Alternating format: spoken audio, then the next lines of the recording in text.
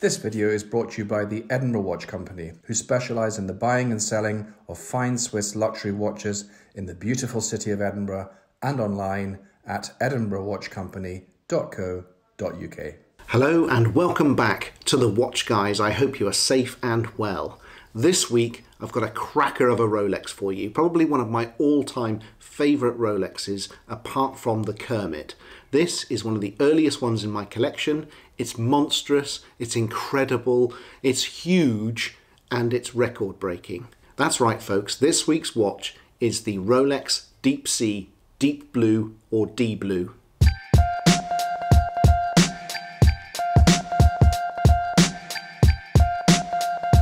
Welcome everyone to the Rolex Deepsea Deep Blue or D Blue, however you'd like to pronounce it. It's named after the graduated blue to black dial that evokes the colour change from the surface of the ocean to the blackness of extreme depth. If you're into Rolex, and you can pretty much tell that I definitely am, then this watch has to be in your collection. It's the daddy, the big boy, the ultimate dive watch, and it's the only watch I can remember in modern times that's achieved something extraordinary. It survived being on the wrist of film director James Cameron. Oh yeah, and it's dived to nearly 11,000 metres to the absolute bottom of the ocean at a place called Challenger Deep. But before we get fully into this episode, it's time for a wristwatch check, and under the black jumper this week we have the Laurent Ferrier Micro Rotor Square. Yes, that's right, one of my recent acquisitions. There's a full episode on this if you want to check it out. It's a 41mm steel watch, the first steel watch that Laurent Ferrier has ever made. And as you can see, it's got a beautiful blue dial, very simple, very elegant, and I'm wearing it a lot right now. But this week, it's all about this watch, the Rolex Deepsea Deep Blue. I'm going to tell you all about this watch, the history, the unboxing, why I love it, and why I think it should be in your collection. This original Deepsea Deep Blue is reference 116600. It was made in 2017. It features the 3135 movement. It's self-winding. It has a 44mm case made of oyster steel and a caseback of titanium. Let's just bathe in its magnificent, massive beauty. At 44mm, this is a big, heavy watch on the wrist, and if you're unlucky enough to be swallowed by a shark while diving, this watch will exact your revenge by swiftly taking the shark to the bottom.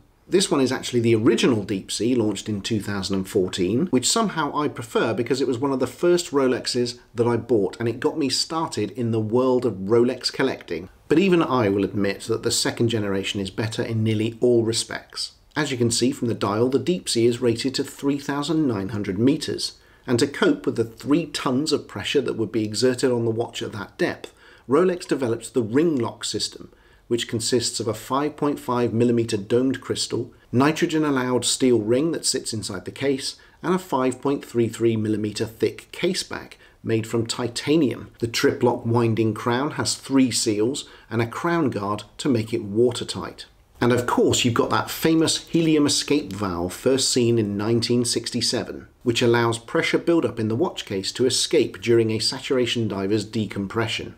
Check out this Cerachrome bezel with its platinum-coated numerals that make it easy to read underwater, and it's virtually scratch-proof. The bezel also has knurled edges to make it easier to rotate whilst wearing gloves, and if you're worried about being able to read the dial in the blackness of the ocean, don't be, because you've got super cool chromalite hour markers and hands. I mean, just look how nice that is. And now that we know a little bit more about this watch, let's go into the history of the Sea Dweller and the Deepsea. Rolex began experimenting with watches for much deeper depths than the Submariner would go to, and in 1960 they actually put a Deepsea special model on the outside of the Bathyscaphe Trieste, which was piloted by the US Navy's Don Walsh and oceanographer Jacques Piccard.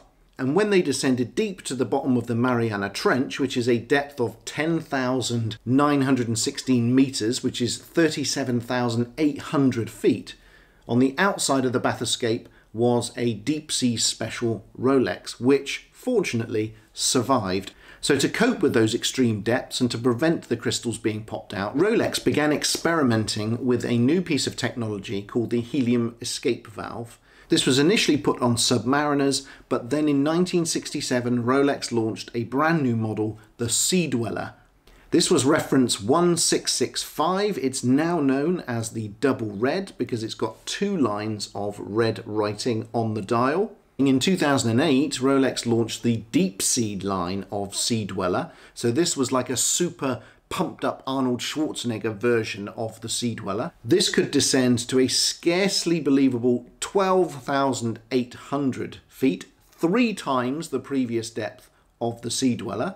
And this monster had a 5mm thick sapphire crystal, Cerachrome bezel and titanium caseback. This was the daddy of dive watches. On the 26th of March 2012, James Cameron descended to the deepest part of the ocean, the Mariana Trench, just like Walsh and Pickard did in the 60s, at a depth of 10,908 metres, which is 35,787 feet. And that's 6,000 feet taller than Mount Everest. He was wearing a Deepsea, and he also had the prototype Deepsea Challenge diver's watch attached to the manipulator arm of the submersible. The successful completion of the Rolex Deepsea Challenge, a magnificent horological achievement, led to the commemorative D-Blue dial version of the Deepsea that you see here. Cameron's dive was actually less deep than that of the Trieste with Walsh and Pickard, and was subsequently beaten by Victor Vescovo in 2019. Perhaps it's time for Rolex to return to the Mariana Trench and reclaim the record. In 2018, 4 years after the launch of the original James Cameron, Rolex updated the watch to the reference 126660 with the new movement, the 3235, which allowed for a slightly thinner case, larger lugs at 22mm, and it helped balance out the 44mm case. It also meant a wider bracelet and clasp, which allowed the bracelet to sit flat against the case for the first time. The new movement increased the power reserve to 70 hours. And these subtle changes made a big difference in terms of comfort. But the main difference was how much more balanced it was on the wrist. Today, as you can see in the Rolex range, there are 2 Sea Dwellers and 2 Deepseas. In terms of Sea Dwellers, there's the makes no sense at all 2-tone version, and then also the red writing anniversary Sea Dweller. And for the Deepsea, you've got the classic black dial and of course the James Cameron. And now it's time to enter Unboxo Vision, so let's check out what's in the box of this Rolex Deepsea Deep Blue. Well, straight away you can see that it comes in the classic slightly off yellow Rolex cardboard box. Inside there you can see the receipt from Michael Matthews, paid £11,500 for this watch. Inside the familiar green plastic ruche leather effect Rolex box, there's the watch and there's the original sales tag. And then inside the secret pocket we have the warranty card, we've got the worldwide service book, and we've got the Rolex Deepsea manual telling you exactly how to use the watch and explaining in detail how the helium escape valve works. So no major thrills at all for such a record-breaking cool watch, just the standard packaging, and there you go. But you'd almost expect no less from Rolex. So why was this the 3rd Rolex in my collection, and why do I love it so much? Well, I mean, come on, it's the boss, it's the daddy, it's the big guy, it's the top of the range, it's one of the most significant Rolexes that's ever been created. It's surely the world's greatest dive watch and a real Rolex icon. It does wear massive on the wrist, so there's no chance of wearing a dress shirt with this one unless they're custom made.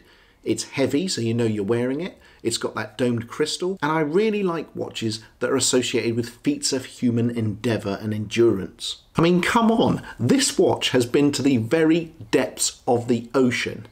Would I wear it in the shower? Of course not. I love the sheer stupidity of wearing a watch that can survive at the bottom of the Mariana Trench, and yet I can't bear to get it wet. The first thing you notice holding one of these in your hand is how heavy it is and how large it is overall. You can feel every millimetre of its 44mm, and also just look at how thick it is. It feels super industrial, it feels like a proper workhorse, a proper tool watch, and something that would survive a nuclear missile blast.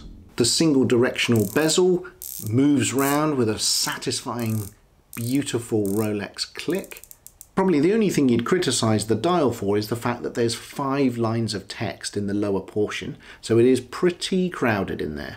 That unique blue to black graduated dial is sublime and a real signature of the watch, and the Amazon tree frog green lettering, based on the same hue as Cameron's submersible, just makes it even more special looking. Those larger hands and hour markers make it easier to see in low light conditions, and the chromolite luminescence makes the dial come alive in the dark. There's the helium escape valve, which fortunately is still popped in because of course this watch receives no tough treatment whatsoever. I think the maximum depth that it has gone to is probably 2 meters, and the number of times this watch has been submerged in water can be counted on the fingers of someone who's stolen something in Saudi Arabia. This is the first generation of the Deepsea Deep Blue. I do have both, but this one has a special place in my heart because it really helped me get into Rolex. Yes, I know the Gen 2 is technically and aesthetically better, but I just don't care. This is the one that gets all the wearing. It's stupidly tall on the wrist, and yes, it's heavy, and therefore if the bracelet isn't tight, it will loll on your wrist. But every time you check the time, it feels like you're about to embark on an expedition. I just love the sheer chunkiness of it, the go-anywhere-ness of it, and I think that dial, that beautiful blue to black graduation with the green touches, is just so iconic and super, super cool. And since it is such a chunky mother, let's check out how much it actually weighs. Wow, it weighs 212 grams. That's more than the solid gold green dial Daytona. How and where did I buy it? Well, I actually secured this one from a retailer in Bournemouth called Michael Matthews. The second gen version that I've got was of course secured as part of my relationship with Langs in Southampton. The overwhelming feeling when you're holding a Deepsea Deep Blue is of solidity. This thing is going nowhere. It will certainly outlive me, and it will probably outlive the human race. It's just this and the cockroaches left behind. Well, there you go. This is the magnificent Rolex Deepsea Deep Blue, or D Blue, whichever you want to call it. One of the most special Rolexes that you can still buy. If you haven't got one, put your name down and try and get one now, because this is one of the real icons, and I think in the future will be an absolute classic. Thank you for watching this week's episode of The Watch Guys on the Rolex Deepsea Deep Blue. I hope you enjoyed it. I hope you found it interesting. If you like what I'm doing on The Watch Guys, please subscribe, leave comments and likes. There'll be another episode next week.